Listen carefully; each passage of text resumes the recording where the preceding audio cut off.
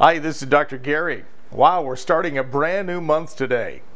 The holiday season is right around the corner.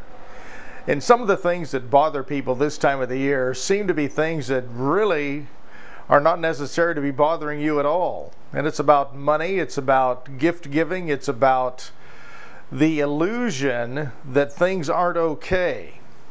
Now we can take a look at what's going on everywhere in the world and the economy and jobs and homes, and we can say things aren't okay. However, that's external of us. One of the things I really want people to start doing and pay attention to, because it's really, really important, is to look at that internal you. You know, if everything's okay inside of you, in the way you think, in your health, in your general disposition and your ability to find joy, as we said yesterday, then really things are okay. We really take serious some of the things that are external of us, like money and situations with our jobs and families and so on and so forth. And one of the things we have to really do is really take a look at ourselves first. Many people sacrifice themselves to take care of everyone else. During the holiday season, many people sacrifice themselves to make everyone else happy. And one of the biggest misnomers about that is most people just want to see you happy. Your family wants to see you happy.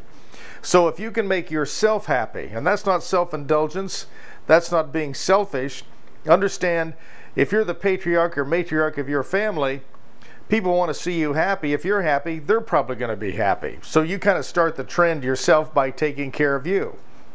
And the way I'm talking about taking care of you, starting right now today, is really look at your mental disposition. If there's things bothering you, if there's unresolved issues or conflicts, it's time to start resolving those things.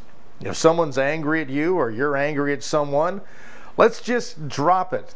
Let's say I'm sorry. Let's go to those people and work this thing out. 99% of the time, it's usually a misrepresentation or a misinterpretation of what somebody else did in the way we view it.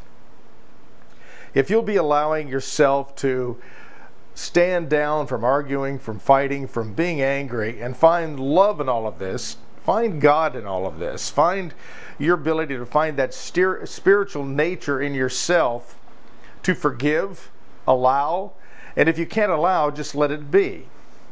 You see, when we run into the holiday season, there's many things that start bothering us. I run into people all the time that say, well, I don't like this time of year. It's really a bad time of year for me. And the reason it is because they seem to be looking at the past, not what they can do today to change it, to make it better, to make themselves better and make their family better. So let's start working on that right now here at the 1st of November and really work on making this a good holiday season, no matter how much money we don't have. If we have heart, if we have spirit, if we have a smile on our face, that's a big deal. Let's start working on that today.